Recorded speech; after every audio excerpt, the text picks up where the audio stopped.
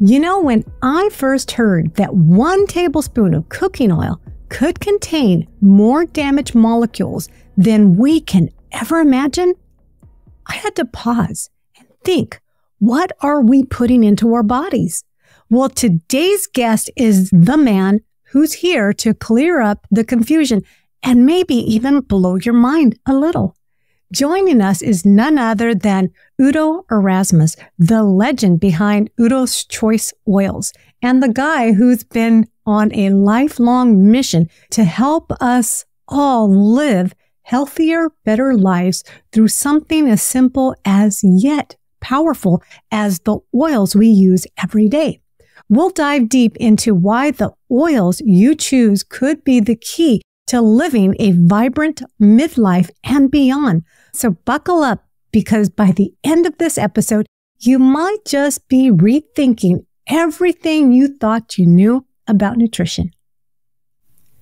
Udo Erasmus, welcome to Create the Best Me. It is an honor to have you on.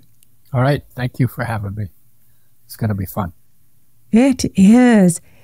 Udo, before we go into our discussion today, could you briefly tell the listeners and viewers a little bit about who you are and what you do? Oh my God. I'm still trying to find out who I am. I'm only 82. I've been at it for a while. Now, I was born during the Second World War in Europe, in the middle of all the craziness that was going on. And we were refugees when I was 2 years old. And the communists were chasing us in tanks and trucks. We were like fleeing out of Poland. My parents had come from Latvia. My mother decided that the roads were not safe, so she went through the plowed, snow-covered fields. She had 6 kids with her. She couldn't handle 6 kids doing that, so she had to leave 4 of them behind. So I was one of the ones left behind. I ended up in an orphanage for a while, and then eventually her sister found out what happened, and she came and found us and reunited us with the family. I don't remember a lot other than I never felt safe, and I was always like very shy, and I didn't know what I could trust. And I became a born scientist, because when you don't know what you can trust, you got to figure out how things work, because that gets you a certain amount of predictability, right? And that's what science is about, predict and control. Because if you know what to expect, then you can accommodate that. So I got into science. When I was 6 years old, I'm going to find out how. Right? 6-year-old doesn't know how complicated everything is. But that's been my driver all my life. It's always been about the way we live is stupid. We could live way better than that. And what can I do to make that happen? And there's something about, it feels good in your chest when you help people. And it kind of feels bad when you hurt people. So I basically live for feeling good in the heart, because I'm doing something with love. So amazing that as a child, being 6 years old, that instead of becoming a victim of your circumstance, you decided to embrace that and use that to change the world, or the world around you. Yeah, it's a good point. So everybody has trauma, but what creates the victim mentality is a lot of external input, because we heal naturally.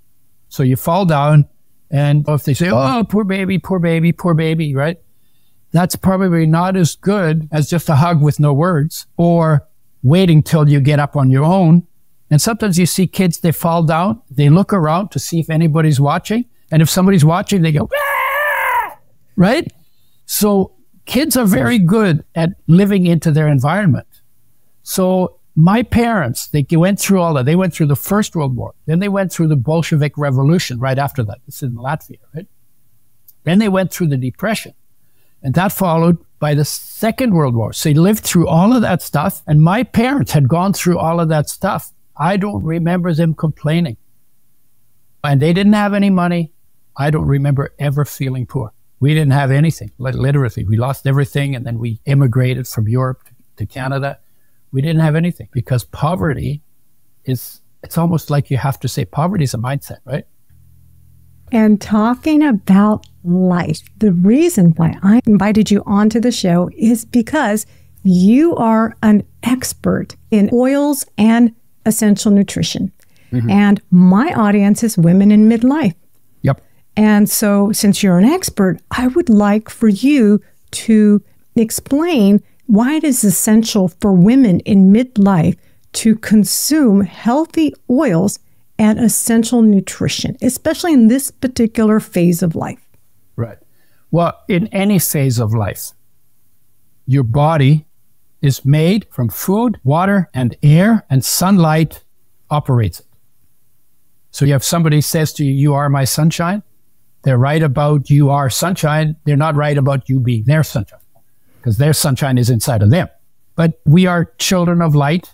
You know, that's what like tribal people used to talk about. But your life is a fraction of solar energy that you get from eating foods that have molecules in them. And molecules are atoms strung together by bonds. And that solar energy is stored in those bonds. You eat the food in your cells, those bonds are broken, that solar energy is released. Now we call it life. Because plants are the foundation for all creatures. They came here way before we did. And they make oxygen we need to breathe that. They make it. And they turn carbon dioxide, which they need more of to grow well, they turn that into oxygen for us to breathe. Oh, thank you. Oh, thank you. So they make oxygen. They hold water in the soil. That's also important. We can't eat dirt and get the minerals from the dirt, but they can. They grow in the dirt. They dissolve the minerals, absorb them, put them into their structure. We eat the plant, we get the minerals. So they get us our minerals. They make from scratch our vitamins. Those are our essential nutrients that we can't make. They make our essential amino acids that protein is made from. So they make those for us. We can't make those. So we depend on outside source. Plants are the original outside source. And the fats, the essential fatty acids, there are two of them, omega-3 and omega-6. We can't make those. Plants make them from scratch out of carbon dioxide and water. So we depend on plants for virtually everything. Now, if you eat meat, the cow is made out of grass. So cow, sometimes we say, oh, sure, cow's just a more concentrated form of vegetable. Or milk is just a concentrated form of vegetable. The milk is made out of grass. The cheese you eat is made out of grass. The steak you eat is made out of grass. Because all of the nutrients that you need, the cow doesn't make those. The cow gets them from the grass, most of them. And from bacteria in the digestive tracts. So I'm making it a little bit simple. So there's your standard. So now you go in your kitchen and you look at what's in your cupboards and your fridge and you say, okay, each one, you take each item and you say, okay, how close is that to fresh, whole, raw, organic, and local, and maybe plant-based? And you look at how far away from that have you gone when you're talking white sugar and white flour and fried foods, especially fried foods. I'll get to that in a second. And you start to look at that and say, well, you know what? If you're middle-aged or you're young or you're old, how far away from nature do you live and what's that costing you? Because health was created by life in nature and is an adaptation of living in line with nature and your nature. And when you get out of line, it costs you. It's just like you can't argue that. So you don't depend on the doctors for that. You don't depend on the pharma for that. Not the government put that in place. Not the educational system put it in place. Nature on the planet, in the solar system, put all that in place for you. So tell me, Udo, what was your wake-up call? What was it that made you decide that change had to happen, and it had to happen right now? By the time I was 38, before I started paying attention, I had arthritis in my knees. It wasn't really serious, but I was beginning. And so when I bent my knees and put a little pressure on them, hurt. I'm 82. I have no pain in any of my joints. Zero. What's the difference? I'm paying attention now. And how did that happen? I got poisoned by pesticides after my marriage broke up, and I was really upset and I wanted to kill something. So I took a job as a pesticide sprayer, and I was really careless. 3 years into doing that job, went to the doctor, said, what do you have for pesticide poisoning? She said, nothing. I said, oh my God, I have cancer to look forward to because pesticides, 60% of the pesticides are carcinogenic. I sprayed all kinds of them and said, okay, so I'm on my own here. Lucky for me, I had really good background in biochemistry and genetics and biological sciences. And so I used that information to go and look for answers. I got stuck on oils because I read a study that said omega-6 is an essential nutrient. You can't make it. You have to have it. You got to get it from outside. If you don't get enough, your health goes down. If you don't get enough long enough, you die. That's how important these essential nutrients are. If while you're going down, but before you die, you bring enough of that nutrient back into your diet, all of your problems that come from not getting enough are reversed, because life knows what to do to make a body that works, provided you take responsibility, like here, to make sure that all of the essential nutrients, of which there are 42, 18 minerals, 13 vitamins, 9 essential amino acids, 2 essential fatty acids. You make sure optimum amounts land into your body, and then life will use them to make you an optimally healthy, functioning body. So if I understand you correctly, Udo, are you saying that our bodies desperately need omega-6 in order to survive? Is that correct? So omega-6 is essential. You got to have it. You can't live without it. And the very next study said omega-6 gives you cancer and kills you. And I'm going, huh? You know, I have to eat it so it can kill me? It's like, no. It was like literally my head exploded. It's like, no, that doesn't make any sense. And it was that contradiction. And because I was sick and I needed real answers, not whitewash or greenwash or whatever color the wash is these days, right? I was looking at, okay, there's something else must be going on that I'm not understanding. And I got into looking at how oils are made. And it turns out that omega-3 and omega-6 are the most sensitive of all of our essential nutrients. You know, minerals, you can flip them on a shelf for 10 years. Nothing changes. You eat them, they're just as good as they were the day you flipped them on the shelf. Omega-3 and 6, very sensitive, damaged by light, by oxygen, by heat. Omega-3, 5 times more easily damaged than omega-6. 99% of the population does not get enough omega-3s for optimum health. And the omega-3s they get are damaged by the processing very extensively. And I'm looking at all of this and saying, okay, they're essential. Okay, 99% don't get enough omega-3. Omega-6, most of our cooking oils, colorless, odorless, tasteless oils in plastic bottles, they have pesticides in them, they have plastic in them, they don't belong in the body. And the omega-6s are damaged by the processing by industry before we throw them in the frying pan. And you get about 1% damage, half to 1%, depending on which kind of molecules are in there. And if it's 1% damage, then I have a question for you. How many damaged molecules do you think would you find in 1 tablespoon of an oil, of a cooking oil that is 1% damaged? I have no idea. But I want you to guess a number. And I'm doing this for your audience. You'll see why that's important. Tablespoon of oil, 1% damaged. How many? Half? No, it's not half. It's 1%. I need a number. I don't know. I would say, I mean, if it's 1%, yeah, then 1% that's damaged, I would say 99% of it is damaged. No, 99% is good. It's only 1% damaged. So it's a tablespoon of oil that is 1% damaged. The question is, like, why it's hard to answer is because you don't know how big molecules are. So you don't know how many molecules are in a tablespoon of oil. And nobody, like all of the people who are listening to what you're doing, nobody knows. Some people know. There's a way to do it. So that's why I'm asking you for a number, because you'll see how useful that'll be for your listeners. So give me a number. Give you a number? Okay. 10. 10. Okay. So the actual number is a 6 followed by 19 zeros. And that number is 60 quintillion. So it's like 1,000, 1,000,000, 1,000,000,000, 1,000,000,000,000, quadrillion, quintillion. And that 60 quintillion molecules is more than 1,000,000 damaged molecules for every one of your body's 60 trillion cells. So are you basically saying that every time I use olive oil when I cook for my family, that I'm wasting my time because I'm giving them molecules that are already defected? What I'm saying is that your estimate of the damage you're doing to yourself with oils is a quintillion times higher than you thought it was. And this is true for the listeners too. You know, sometimes they say 1,000, sometimes they say 1,000,000.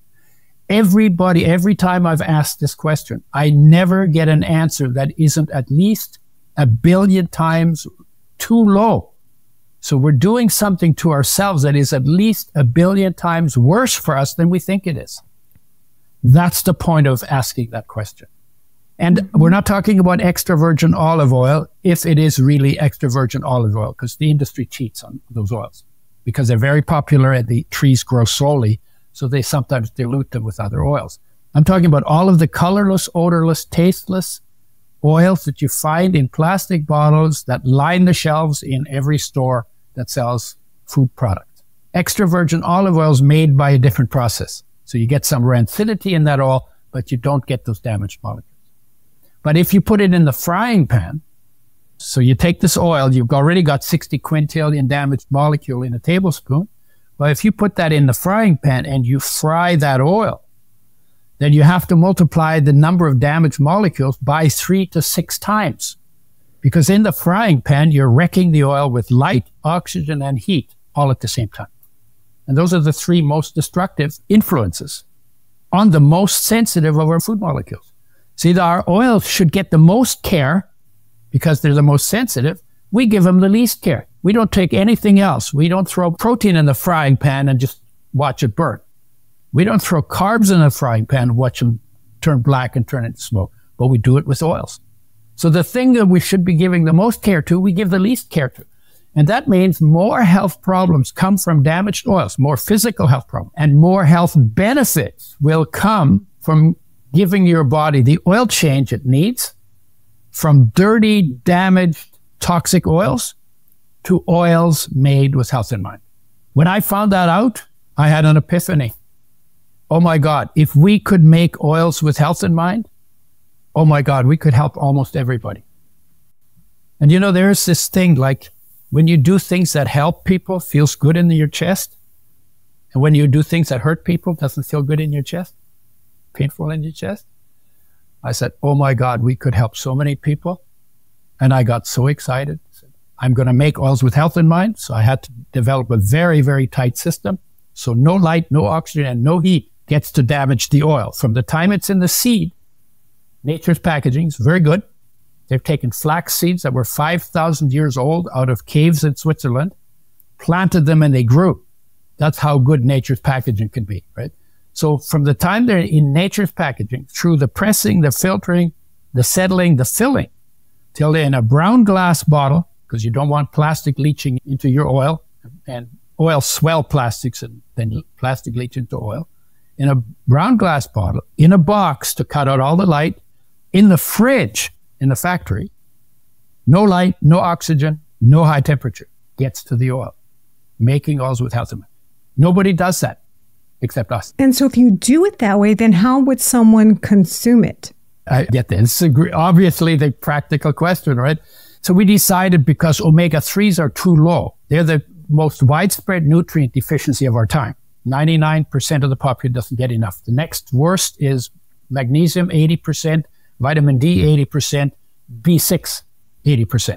Here we got 99%. And so if we could make them with health in mind, bring them back, oh my God, we could help so many people. Flax seed oil, very high in omega-3, quite low in omega-6. So we made flax oil, 1986, because it's a way to bring undamaged omega-6s back, made them with health in mind. And I then became omega-6 deficient on flax oil because it has a lot of omega-3, but not enough omega-6. So then I said, what? The ratio between the two is important because if you have too much of one, it crowds out the other. And if you get too much of the other, it'll crowd out the one. And they use the same mechanisms for turning into a whole bunch of other good molecules in the body. So they're in competition. So you got to get the ratio right so both can be converted into these things. So I developed a blend called Udo's Oil. And I went on the road for 15 years. I was on the road for 6 to 9 months, went to 40 countries, talking about oils and making oils with health in mind. Okay, so now we have undamaged omega-3, and Some people said, oh, no, you shouldn't put omega-3s and omega-6s in a blend because I already got too much. And I'm saying, no, the omega-6s you're getting are damaged, 60 quintillion damaged molecules in a tablespoon. You need to get off those oils, and you need to get on omega-6s, which are essential, which are also made with health in mind. So we put both in there. We're bringing in the missing omega-3s. We're switching out the omega-6s from damaged to undamaged, made from organically grown seeds, no pesticides, and made a blend. And that's basically our one-shot answer for your oil requirements. And you take a tablespoon per 50 pounds of body weight per day. That's a ballpark optimum. A little more, a little less for different people because our metabolic rate's different. And the way you use it, you never, ever, ever, ever, ever, ever use it for frying. But you could put it in hot foods like soups or pasta sauce or steamed vegetables after they come off the heat source. And you can put it in shakes and smoothies and cold foods and warm foods, and they're literally compatible with all foods. And they increase your energy, and they make your skin really nice because together they form a barrier in the skin against the loss of moisture. So Udo, could you please explain why omega-3 and 6 is so important for women in general? They are super important for brain development when a woman is pregnant. When a woman is not pregnant in midlife, it's super important for her brain because most women don't get enough omega-3s, and the kid will take omega-3s out of her brain. That's why women get baby brain. It's also why women get 2 to 15 times more often than men depression, chronic fatigue, allergies, I think, and then autoimmune and a few other diseases. They get them 2 to 50 times more frequently than men. And the researchers think it's the depletion of essential fatty acids during pregnancy that sets up women for those in a way that men are not set up. Because we don't get pregnant, so we don't lose the brain fats. When a woman is pregnant and she doesn't have enough omega-3 and 6 in her diet, the child will take them out of her brain. Because nature says, kids the future, mom's the past. If we have to sacrifice the past to protect the future, we will do that. And so what they say is women need to make sure they get a reliable source of both essential fatty acids, undamaged and free of pesticides and no plastics in it. They didn't say that part. That's my part. Both for their own health and the health of their children. Udo, what are the other benefits to consuming omega-3s? Why is it so important for women who are pregnant or women in midlife other than for brain health? One of the things that's really interesting about omega-3s that are too low in just about everybody's diet, they increase metabolic rate, they increase oxidation rate, they increase energy levels. They help you burn fat in the body. They turn on fat burning and turn off fat production. And when you start taking more of those, you want to decrease your carb intake because carbohydrates turn on fat production and turn off fat burning. That's why people, when they're carb addicted, that's why they put on weight. The carbs you don't burn will turn into fat in your body. That was really good in the days of feasts and famines, but because in some places we don't have famines, we end up in feasts and then we end up putting on weight. And that's why 60% of the population is overweight. And because of the way we eat, the prediction is by 2080, it'll be 85%. I can't remember the exact numbers, but it's huge. And it's because we're not eating fresh, whole, raw, organic, and we're not eating mostly plant-based. And we're eating a ton of processed foods. Starch will keep forever, so shelf life is not an issue. Good oils are sensitive. They need care. Nobody who wants to make a lot of money in big markets wants to work with those oils. Hardly anybody. So we said we'll give them the care they need so that we get the results we want. And so that's basically my claim to fame, is developing the method for making oils with health in mind so they don't get damaged, so they actually can unfold the health benefits. And what about omega-9? Omega-9 is not essential, but people call them omega-3, 6, 9. But only 3 and 6 are essential. Omega-9 your body can make out of sugar and starch. Your olive oil that you were talking about, if it's real olive oil, 80% of it is omega-9, not essential. The olive oil, only 10% is omega-6 and less than 1% is omega-3. So olive oil is actually a lousy source of essential fatty acids. And it's pretty stable because omega-3 is 5 times more sensitive than omega-6 to damage. And omega-6 is 2.5 times more sensitive to damage than omega-9 is. And then the other 10% in olive oil is saturated fats, which are another 2.5 times more stable than the omega-9s. But omega-9 is not essential, and saturated fats are not essential because your body can make both of those out of sugar and starch. And essential means you can't make it, you've got to have it, and you've got to bring it in from outside. Mm-hmm. Does avocado oil have any of those properties in it? Avocado oil has a little bit of omega-3, maybe like 1.5 to 5%, if you're lucky. Mostly omega-9, I think about 70%. And it has maybe 20% omega-6. The oil, there's no standards for the oil. Standards have been suggested, but they haven't got it. So they can make them out of rotten avocados. And my recommendation to people is eat the avocados, forget the oil. But I don't use any of those colorless, odorless, tasteless oils ever. And I don't fry anything, ever. And I eat mostly fresh, whole, raw, plant-based, organic, plant-based. So you don't eat like stir fries? Nope. I can't eat fried food. I eat fried food and I get really sick. Yeah, you know why? Because it's poison. Because have you ever seen a squirrel with a frying pan? Nope. You can see a squirrel in a frying pan, but not a squirrel with a frying pan. Have you ever seen any neat creature in nature that eats food in any way but raw, other than the animals that we feed? No. That should tell you something. And I say to people, you got a frying pan at home? Everybody has one. Doesn't matter if you're in Europe or you're in North America or you're in Asia or you're in Australia. Doesn't matter where you go, everybody's frying food. That came from the oil industry that switched us out, told our parents to use oils for cooking rather than water.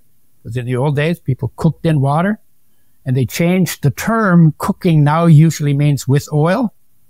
When I was a kid, cooking meant in water, and we called the other thing frying or deep frying. So most people fry all kinds of stuff, and people, when I say to them, frying is a bad habit, oh my God, really? I have to give up frying? Oh my God. Yeah, if you want to be healthy, you got to do it nature's way. And the people who bamboozled you into frying were not interested in your health. And you got to understand that. And it's almost like you got to get ticked off and say, well, if they care that little about me, I'm not giving them my money. So vote with your wallet to get nutrients, foods that are made nature's way with health in mind, not messed up and not value added, which is usually value subtracted, and not processed. Because that's where almost every physical illness that comes from physical sources, because you can also get sick from mental sources, but anything that comes from physical sources, frying or processing is the main factor involved in all of those conditions. And you know what? If you just had an apple and you had a banana or an orange and you have a cabbage in there, you have some radishes, and have a little bit of kale or broccoli. I love broccoli. And you can munch on that raw and you get incredible flavors because every plant has different flavor nuances. You know, people say, oh, I love the taste of meat. No, you don't. Meat tastes really bland. How do you make it taste good? You put on plants. Rosemary, onions, pepper. It's all plant stuff that gives meat its taste. So eat the plants. Eat the plants and limit your intake of the oil. And you know, the other thing is with meat, now we get our meat from feedlots. The animal only gets corn and it sits standing in its urine and its feces. And that's very different from a deer that runs around in the woods, eats grass and eats some leaves and eats some herbs, you know, because whatever is in those goes into the meat. So we get a meat that is better when it's literally wild than when it's from a feedlot. So that's changed too. And so fundamentally, the people who don't care about your health, put them out of business. How do you do that? Vote with your wallet, make the choices.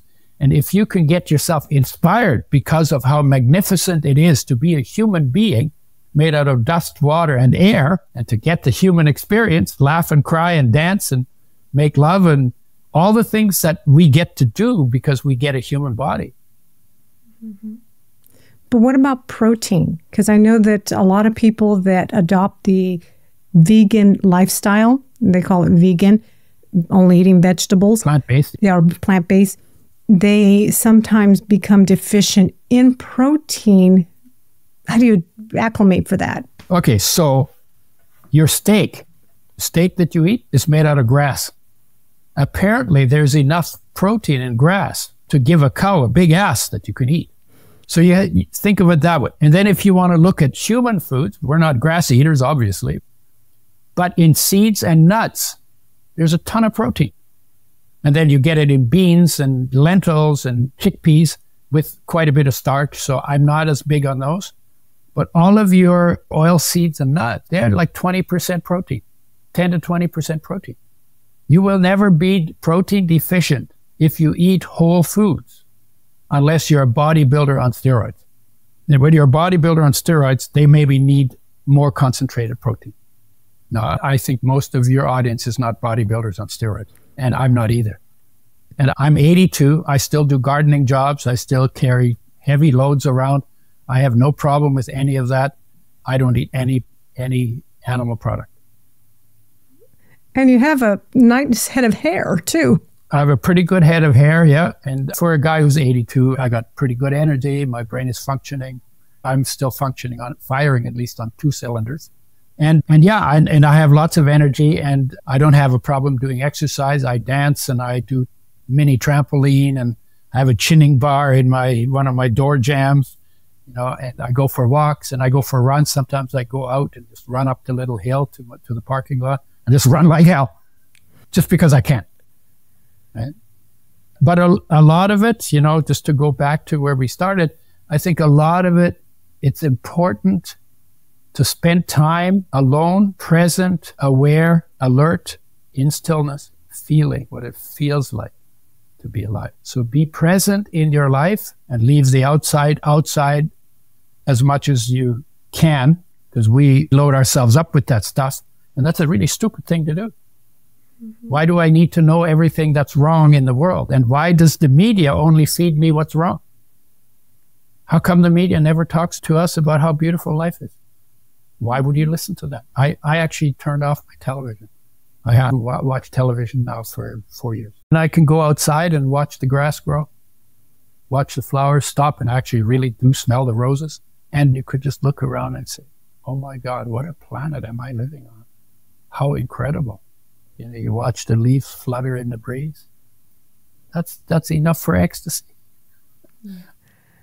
Exactly. So there's so much here to enjoy and to be close to and to love. Udo, I know that you have graciously given our listeners and viewers a draft of your upcoming book, Your Body Needs an Oil Change. Yeah. Can they expect to hear a little bit more of like what we just spoke about today? Yes, both about the oils, and also the links to some of the research is in there. But I also talk a little bit about the big picture, because my thing right now is you can't just do oils in isolation. You also need the vitamins, and you also need the minerals, and you also need the amino acids, and you also need the exercise, and you also need the rest, and you also need the stillness, and you also need healing time, and you also need to be with people who don't bring you down. And so there's a lot to health, because everything affects health. And you need the peace, and you need to feel loved, and you need to have something inspiring that you can shine into the world. Right? So I know you've given our viewers and listeners a free copy. I will make sure to include the link so that they can, or free copy of your draft, not the final copy or the final product. For people, if they fall in love with it and want more, when can they expect to purchase the actual book? That's a good question. And it still needs to be formatted, and I want to make a couple of changes. But it's there. It's not formatted, but the information is there. If for anybody who's interested in living a better life, they'll get something in there that they can use. Great. And where can people learn more about you? Well, I'm on Facebook, Udo Erasmus, E-R-A-S-M-U-S, Udo Erasmus. And I'm on Instagram, and I have a YouTube channel, and I'm LinkedIn. And I have a website for the products. I also work with digestive enzymes and probiotics. That website is Udo's Choice, UDOS Choice. And then all the other stuff that I'm doing, the big picture, that's on udoerasmus.com. Great. I think that pretty much covers where you find me. I'm not hard to find. Oh, by the way, if you know how to spell my name, you put in Udo Erasmus on Google, I will show up on the first page. And that's the benefit of having a really weird name.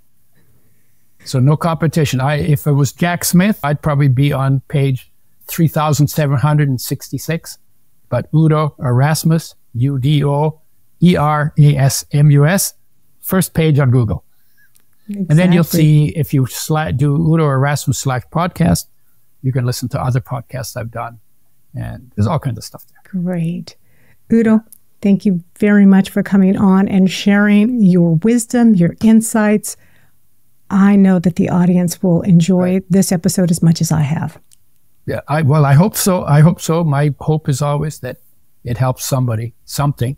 You never know what lands, but I'm sure there's something that will benefit people. So I'm happy to do that. It's what I live for. And it's what makes me feel good here. And I appreciate you doing what you're doing so I can do what I'm doing. Because you're just as important in that as I am. Otherwise, if I wasn't for this, I'd be talking to myself in the bathroom mirror. And I'm done with that. All right. Thank you very much for coming on. All right. Thank you, Carmen. Wow. Wasn't that a deep dive into something we often overlook in our kitchens? If you're like me, you're probably ready to give your pantry a good hard look after hearing Udo's insights on oils and essential nutrition. Remember, these small changes can have a huge impact on our health and vitality, especially as we move into the best half of our lives. Before we wrap up, if you found value in today's episode, make sure to hit that subscribe button, give us a thumbs up, and share this episode with a friend who could use a little oil change in their life too.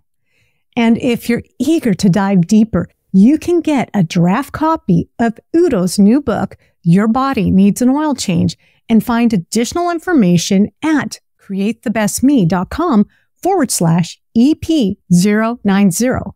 Please note, this link does include an affiliate link, which means if you purchase any products from Udo, I do earn a small commission at no additional cost to you. Don't forget to come back next week for an amazing episode created just for you. Until then, keep dreaming big, take care of yourself, and remember, you are beautiful, strong, and capable of creating the best version of yourself. Thank you for watching. Catch you next week. Bye for now.